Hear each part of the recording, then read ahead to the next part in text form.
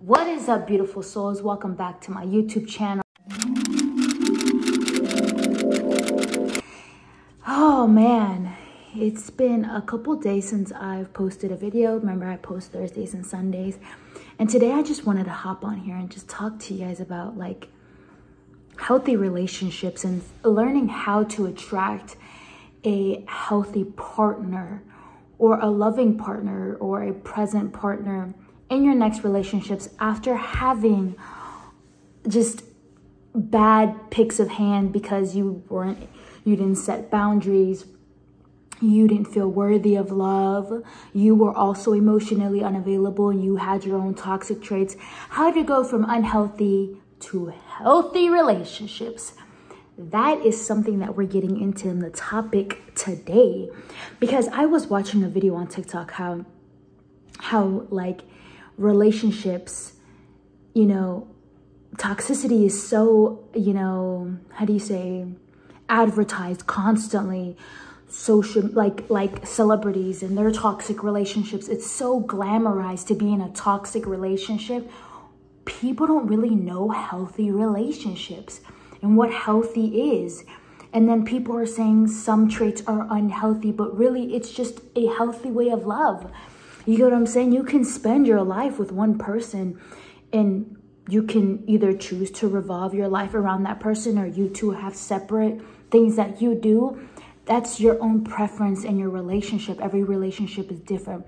Understand, every relationship is going to have its own faults as well. But, you know, coming from a person who's always attracted emotionally unavailable people, I was also not speaking up for myself. So that also made me emotionally unavailable. I was a people pleaser. And I would get to a point where I would get tired of constantly sacrificing my needs and wants in a relationship, that I would finally like just burst out of anger. Like, I'm so tired of this. And instead of having a healthy communication, a healthy way of expressing my emotions, I will implode in a different way, because every time I would try to express it in a soft way, nothing was being met. There was no actions being, you know, attuned to. So I'm just glad that I was able to experience all those unhealthy relationships so I can learn from them and understand what healthy really is and what I want in my next relationship, and what kind of healthy boundaries do I want to set to make sure that we don't repeat the same cycle again. You get what I'm saying? Because it's kind of hard. People think that it's so easy when you come from a toxic household and toxic environment and toxic characteristics, and then you finally get in a healthy relationship and you're like, well, everything's so great. No. People don't tell you that when you get in a healthy relationship, it gets boring. Your anxiety is triggered. Your overthinking is triggered, because why is nothing happening? You get what I'm saying? When you're so used to chaos everywhere that's going on, when healthy happens, you start to question it. And that is when your healthy coping skills and the meaning of it to calm your nerves down is when they need to kick in. That's when it needs to kick in, when your anxiety starts, oh my God, like something has to be wrong. But like, why is it so calm? There's nothing going on. We're not constantly yelling at each other. We're not like hitting each other. There is like no like breaking things. There's nobody's throwing things. What's going on? And the truth is, nothing is going on. You are just so used to chaos and unhealthy relationships that don't have boundaries, that for the first time, you're content in your relationship. And you're working on it every week. You guys talk about it. You guys have weekly, even daily talks at nighttime. You get what I'm saying? You set boundaries in your relationship, and you set boundaries for yourself, that for the first time, it's like, okay, but isn't it supposed to go left? Nobody talks about that. Nobody talks about it. Now, I can't wait till I experience that.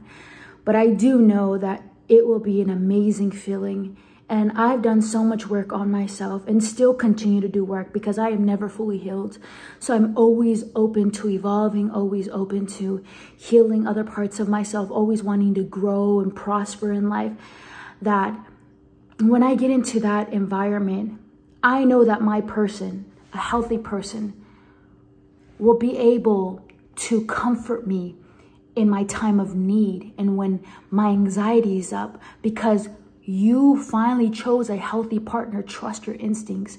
Trust your gut for the first time that it is telling you the truth. You are okay, but your nervous system is so used to chaos that you feel like something's going wrong. Talk to your partner in that time of need. Hey, babe, I am having, my nervous system is acting up and I just feel like something's wrong in the relationship. The right partner will help calm you down. Okay, you can calm yourself down, but you can also allow your partner to see your vulnerability and let them know, like, hey, sometimes I feel like something's going wrong, but I know it's not. And I just need some, some clarity. I just want to have, oh man, there's a word at the tip of my tongue that I would usually say. Fudge. What is that word again? I'm stuck on that word. ADHD, blockage. I want you to give me you. This word's gonna piss me off. Oh, okay. I finally got the word. So when you feel like you're anxious, ask your partner for reassurance, that you need reassurance. That's healthy. When you're being vulnerable enough with your partner that you are asking, hey, I know that there's nothing wrong, but I just feel like I need reassurance right now, that I'm having anxiety. Because listen, you are always going to have those triggers with or without a partner, with or without healthy individuals. Understand those triggers stem from deep-rooted trauma of not feeling worthy enough. So when a healthy partner comes by, you can talk to them and express to them how you are feeling like something is wrong, and the right partner will attend to you and reassure you and let you know that everything's okay. I can't wait to have that type of partner, y'all. That's why I'm taking this year to focus on myself, to make sure that I do the work, to make sure when I'm ready to attract the right partner, that I will be ready for everything. So that's literally all I wanted to talk about, how difficult it is to go from unhealthy to healthy relationships. Nobody talks about how hard it is and how much work it takes. You got to be willing to work and be open-minded and allow your ego to go. When you're wanting a healthy relationship, understand your ego is going to be triggered tremendously. Let that ego go. It is okay to be wrong. It is okay for you to, sometimes you're going to hurt your partner. You're not always going to be perfect, and that's okay. But allow yourself to be vulnerable enough to apologize.